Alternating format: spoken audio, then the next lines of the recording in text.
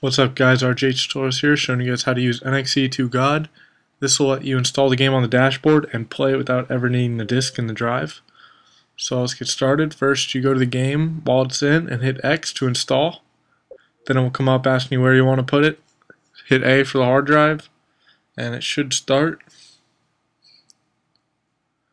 Yeah, it takes a little while. I think it took me about 10 minutes to copy the full game.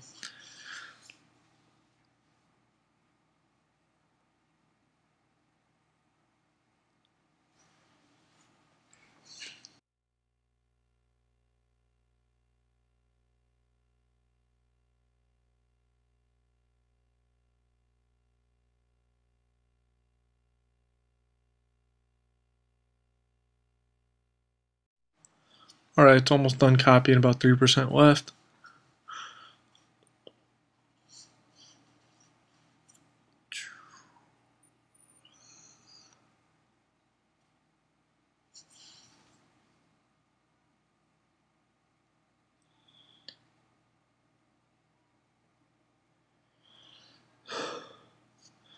Alright, it finished installing, so now I'm going to take out the game.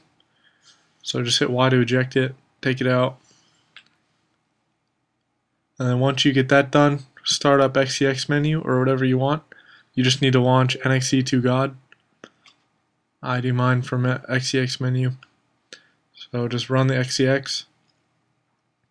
And it should find all of them. You can do like 20 at once. I'm just doing one at a time for an example. Just hit A and it'll convert it. So, yep, it's already done. It's pretty quick. And go back to the dashboard now. And there it is. It's done. I don't have the disk in here. I'll show you in a sec. I'll launch it up.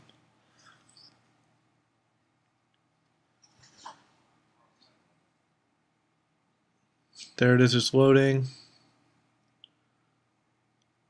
So it does work. And see at the bottom it says open tray. It normally would say play the game. So it obviously works. And thanks for watching. If you need any help, message me. And remember to subscribe. Thanks.